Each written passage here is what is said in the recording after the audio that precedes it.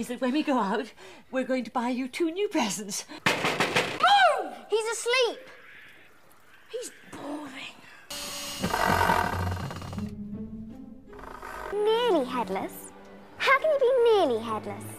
He'll remember to fall on his fat ass. Give it here, Malfoy. Which will make the drink immortal. Immortal? It means you'll never die. I know what it means. Not to be rude or anything, but this isn't a great time for me to have a house elf in my bedroom. Plots this morning to purchase my autobiography, Magical Me. You nearly got Ron and me expelled. You better clear off before my bones come back, Dobby, or I might strangle you. Harry! What?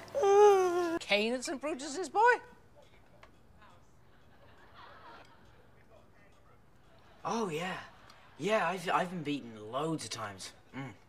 Away from me. You're not allowed to do magic outside school. Yeah? Try me. What you fell over for? I didn't do it on purpose. What are you doing? What's this rubbish? What's this rubbish, he says? My dad didn't strut. And nor do I. Now, if you don't mind, I would appreciate it if you could lower your wand. You know bloody well what. I didn't ask for this to happen, Ron. Okay? You're being stupid. Hey, my eyes aren't glistening with the ghost of my past. You're a right foul git, you know that.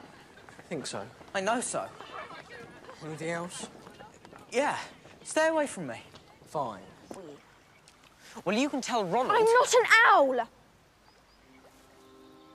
Potentially problematic.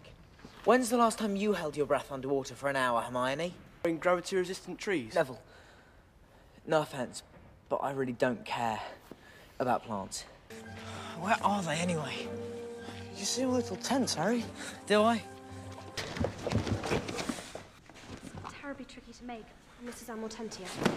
OK, so this morning I'm going to be putting you all through a few drills just to assess your strengths. Quiet, please.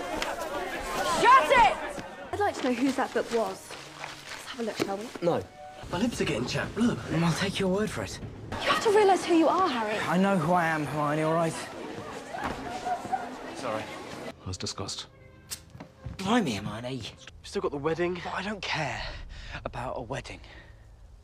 I'm sorry, no matter whose it is. On the werewolf, with particular emphasis on recognizing it. Sir, it's Quidditch tomorrow. Then I suggest you take extra care, Mr. Potter.